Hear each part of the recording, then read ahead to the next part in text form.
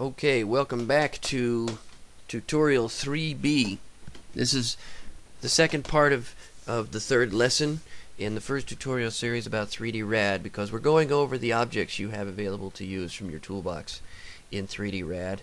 And just for the sake of the videos not getting so incredibly long, I broke it up into two sections, because if you actually take count, there's 59 current objects that you have available to use, and that's just the ones that come with the program.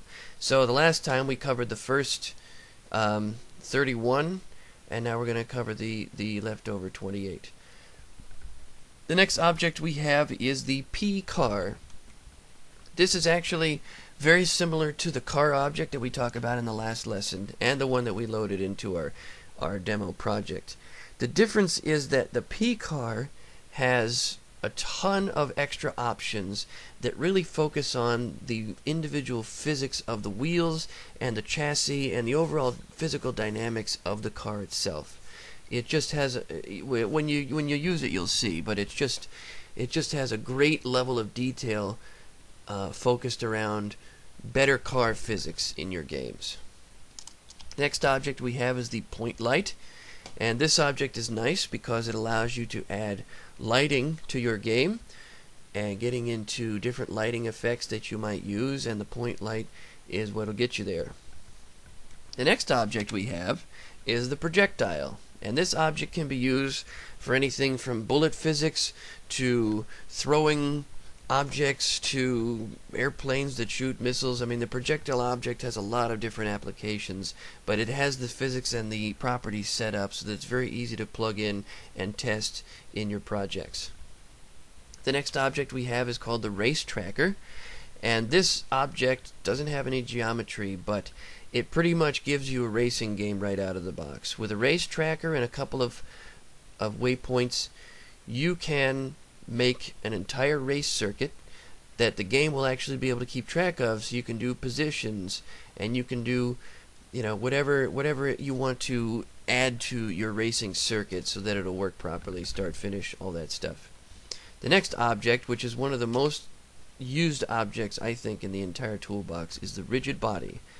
These are the objects that you will use for physics. And the rigid body has a whole lesson dedicated to itself. But basically, to very simply put it, rigid bodies are objects that will react to physics. And you can design them any way you want. You can give them mass and friction and elasticity and all that kind of stuff. Very, very fun object. Very useful also. The next object is rock. And the rock object, well, it might not seem necessary because we already have rigid bodies. The rock is a nice way for you to populate your test worlds to see, what it might look like and to give you a better vision. The next object we have is the scanner. This object is interesting, but it has a lot of practical use. A scanner object can be used to determine distances between objects. It can be used to determine if you've struck an object, say if you have a gun and you fire a bullet, or you want to use a scanner to have an instant detection for something. And there are demos associated with these things, so to better understand. Now the next object I technically would mention last, but I'm just doing these in order, and that is the script object. Remember I said that even though the program is for non-coders, there's a whole scripting system? The script object is a tool just like all the other ones. However, when you add a script to your object, you are given access to a scripting window.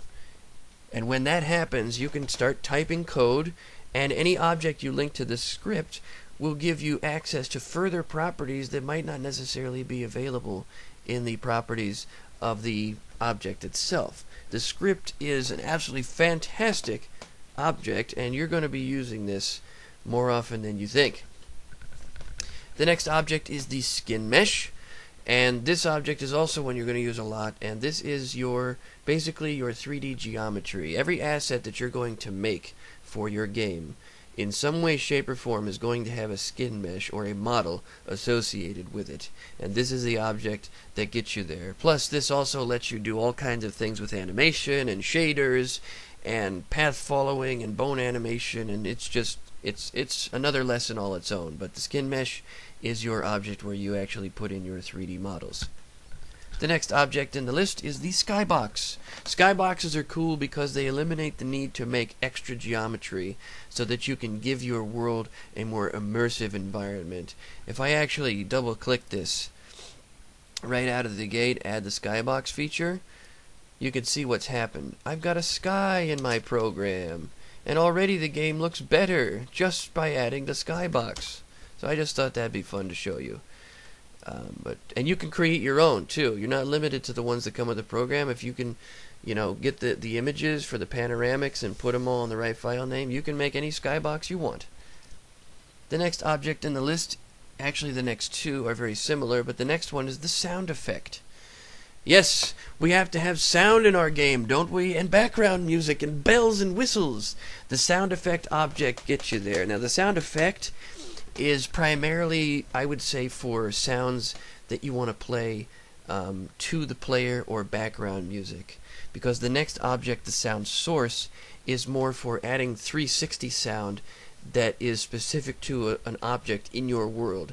One example of this is a car engine, or a waterfall, or a character speaking, or something exploding. The sound source is useful for things like that, when you actually want to physically put the sound in one spot in your world and emanate, whereas the sound effect is more for background, ambient noise, background music, or if you have I don't know, like in Borderlands, they have a messaging system from the characters. Sometimes they come up on your HUD, and a sound effect could be used for that, because it doesn't matter how far away they are, it always is the same level.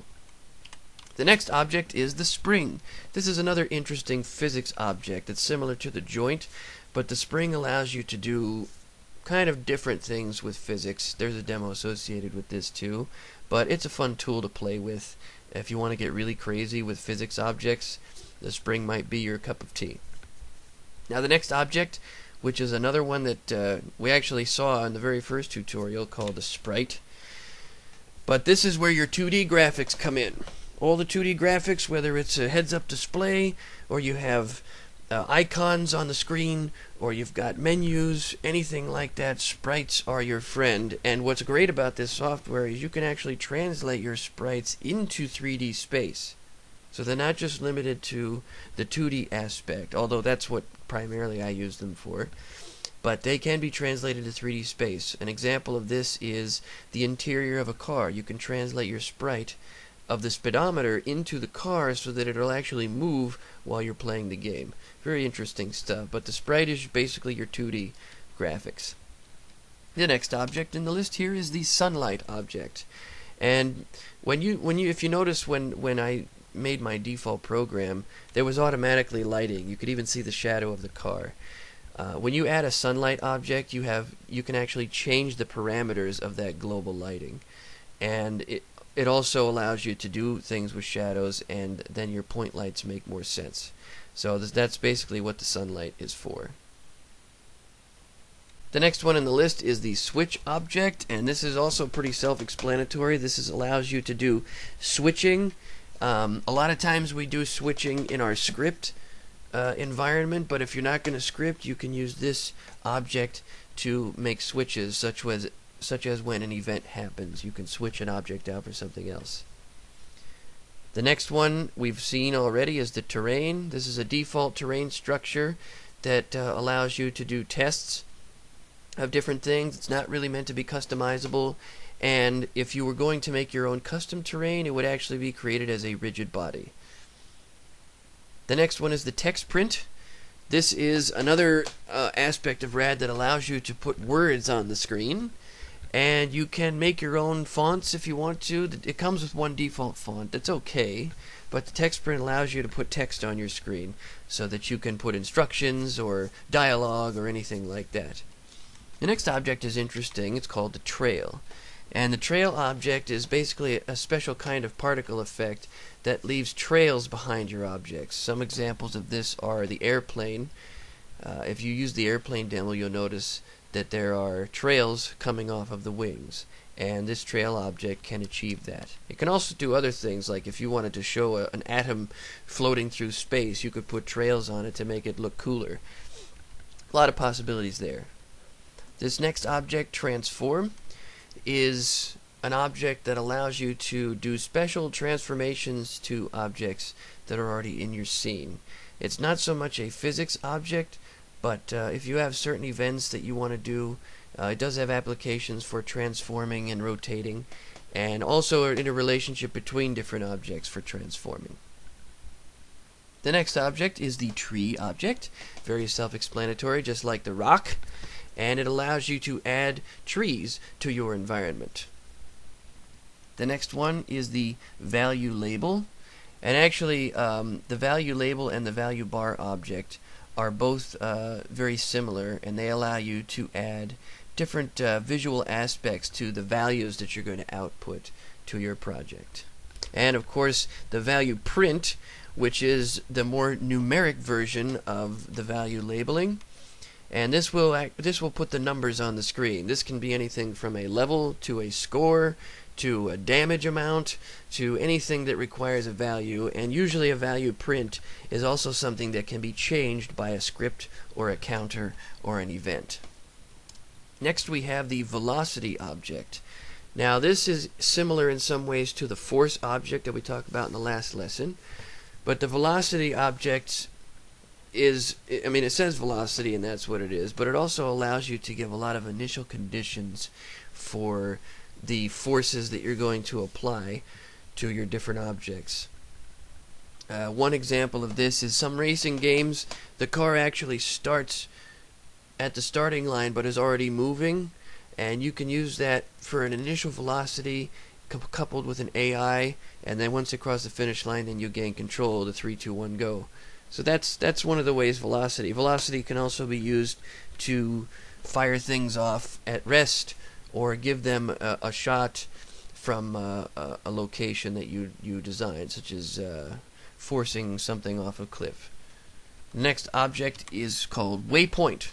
This object is used in conjunction with the race tracker.